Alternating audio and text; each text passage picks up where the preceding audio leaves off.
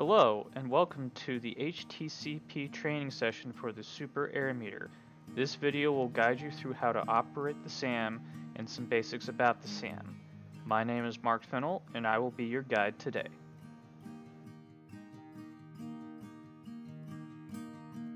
Before starting the SAM test, the gauge must be zeroed. To do this, press and hold the menu button for 3 seconds.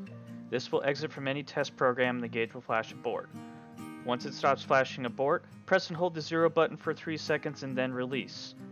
The gauge will display 0 after it is released. The SAM gauge has a menu system for ease of use. Press and hold the menu button for 3 seconds. The gauge will start flashing text depending on your previous entry. Use the arrow keys to navigate through different parts of the menu. Cycle through the menu until the gauge starts flashing test. Press enter to gain access to the test menu. The test menu contains the type B test and the SAM test. Use the arrow keys to cycle to the SAM test and press enter.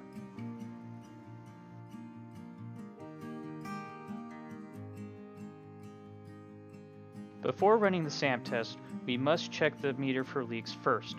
Start by pressurizing the top chamber between 45 and 45.5 psi.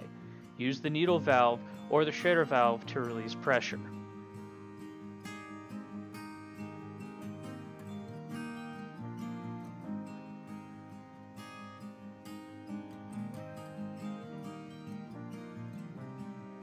Wait 5 to 10 seconds for the pressure to stabilize. Once stable, record the initial pressure and start a 5-minute timer.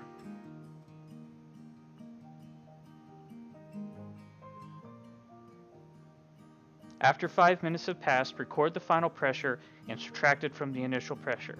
If the difference between the pressures is greater than 0.12 psi, there is a leak in the top chamber and needs to be addressed.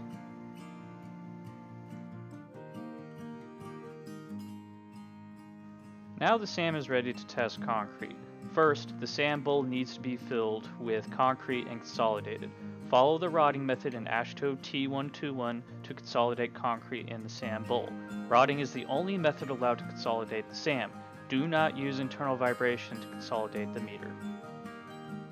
After striking off the excess concrete, it is time to clean the SAM bowl. Clean the lip where the clamps latch onto, and clean the top of the rim.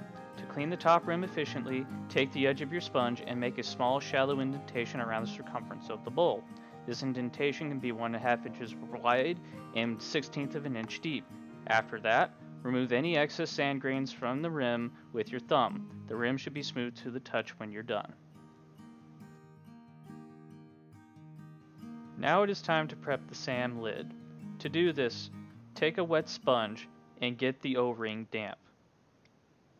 After dampening the O-ring, use the sponge to dampen the rest of the surface. Next, take the SAM lid and carefully lower the lid onto the SAM bowl. Line the petcocks up with the handles of the bowl. Clamp the SAM lid to the bowl by engaging the clamps opposite to each other to form a proper seal. Make sure all 6 clamps are engaged. Now, take a squeeze bottle with water and fill the SAM with water.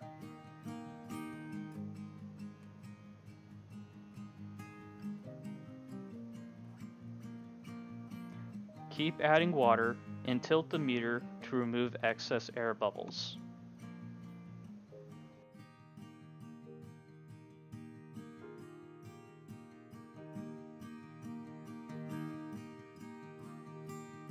The alternative method for filling the SAM is the use of the funnel. Take the funnel and screw it into the petcock assembly. Close one of the petcocks and fill the funnel up with water.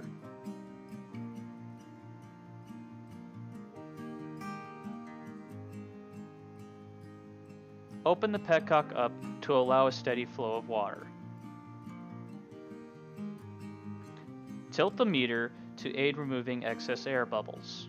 Make sure to maintain a steady flow rate while tipping.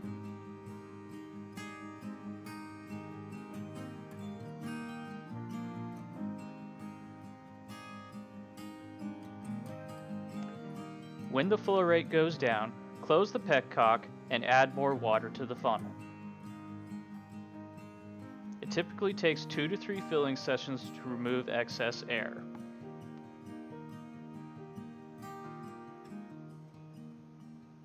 Close both petcocks after filling. After the filling step, press enter on the gauge to begin the SAM test and make sure both petcocks are closed. Pressurize the top chamber until you are close to the first pressure step.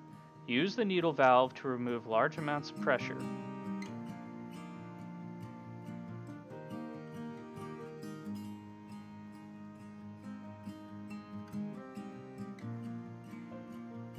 You can also use the Schrader valve to remove small amounts of pressure.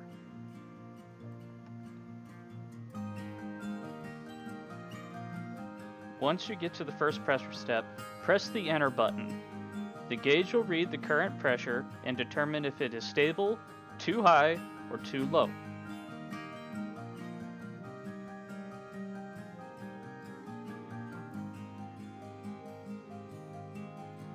After the gauge reads OK, hold the lever down and strike the side of the bowl once, and then press enter again to start the 10-second countdown. During this 10-second countdown, keep holding the lever down and strike around the SAM bowl smartly. Keep striking until the countdown ends. Keep holding the lever down until the gauge reads OK. Record the equilibrium pressure from the gauge. Press enter on the gauge to view the air content. Record the air content when it is viewed. Then press enter to continue. The gauge allows you to be within plus or minus 0.05 psi from the current pressure step. The gauge will flash either low or high. Take the necessary corrective action. Repeat this process and follow the gauge's instructions for the 30 psi and 45 psi pressure steps. Record each of the equilibrium pressures at those steps. After finishing the 45 psi pressure step, the gauge will read purge and rerun. Open the petcock while covering the opening with your hand. This will prevent water from spraying any bystanders. Open the needle valve and bleed the pressure until it reads close to 14.5 psi. This will save you time during the test. Repeat the filling procedure as previously discussed.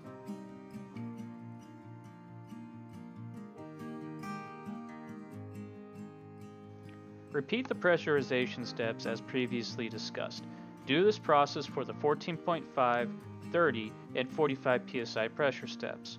Record the equilibrium pressures for each step and follow the instructions on the gauge. After finishing the final 45 psi pressure step, the gauge will read, press enter to view SAM. Press enter to view the SAM number. Record the SAM number when it's displayed. Thank you for watching this video. You can always practice using the SAM on water. The procedure is no different than using concrete. If you need to brush up on the SAM, refer to this video or the HTCP PCC Tech 1 manual.